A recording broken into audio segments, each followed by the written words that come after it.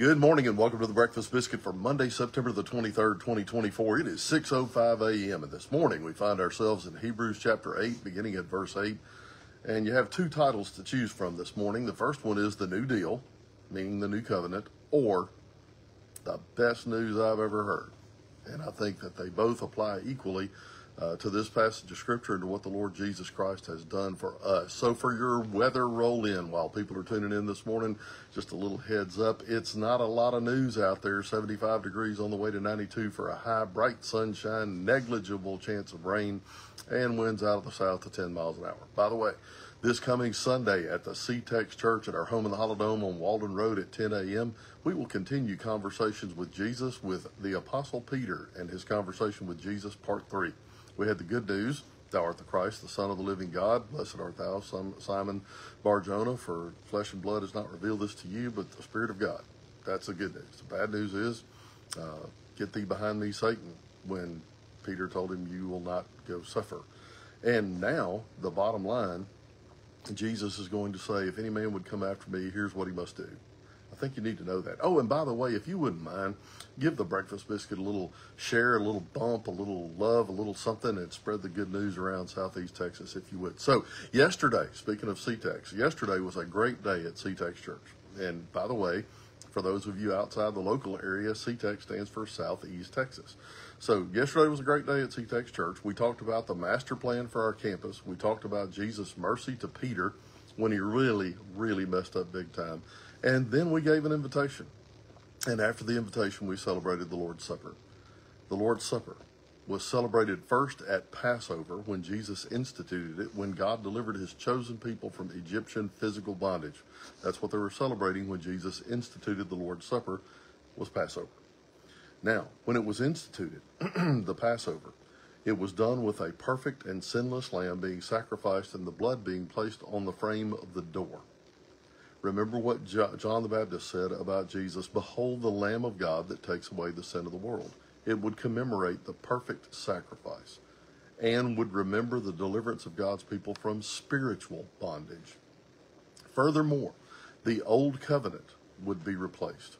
Jesus said, this is the new covenant in my blood. Listen to what that means. By a new covenant, here's what it means. The old covenant was based on obedience to the law, an endeavor in which we all failed miserably. The new covenant would be a covenant based on his grace and his mercy and his never-ending loving kindness. He would forgive our sins and would remember them no more. Isn't that just the most wonderful thing you've ever heard? Forgive your sin and remember it no more. Listen to what the writer of Hebrews said in the 8th chapter of Hebrews, and he's quoting the 31st chapter of Jeremiah's prophecy about what would happen. But when God found fault with the people, he said, the day is coming, says the Lord, when I will make a new covenant with the people of Israel and of Judah. This covenant will not be like the one I made with their ancestors when I took them by the hand and led them out of the land of Egypt. They did not remain faithful to my covenant, so I turned my back on them, says the Lord. But this is the new covenant I will make with the people of Israel on that day, says the Lord. I will put my laws in their minds, and I will write them on their hearts. I will be their God, and they will be my people. And they will not need to teach their neighbors, nor will they need to teach their relatives, saying, you should know the Lord. For everyone from the least to the greatest will know me already. Are you listening? Best thing ever. And I will forgive their wickedness, and I will never again remember their sins. When God speaks of a new covenant, it means he has made the first one obsolete. It is now out of date and will soon disappear.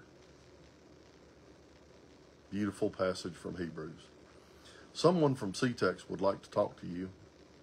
If you're aware of the impossibility of compliance with all the laws of the Old Testament, if you long for forgiveness and reconciliation with God, if you want to be saved for eternity and given abundant life here and now, and if you've had enough of your own vomit and long for a new king, Christ the King, over your life.